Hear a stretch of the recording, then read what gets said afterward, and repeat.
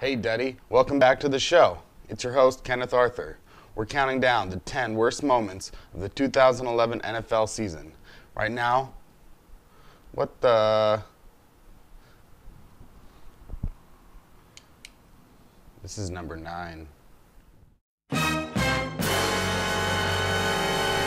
On Monday, December 19th, 2011, the San Francisco 49ers were hosting the Pittsburgh Steelers for a Monday Night Football game, the biggest stage in the NFL for the regular season. And how did they handle that? By forgetting to pay the power bill. It was an embarrassing moment for the 49ers and for the NFL. I wrote a little poem about it. It's not done yet, but it goes a little something like this.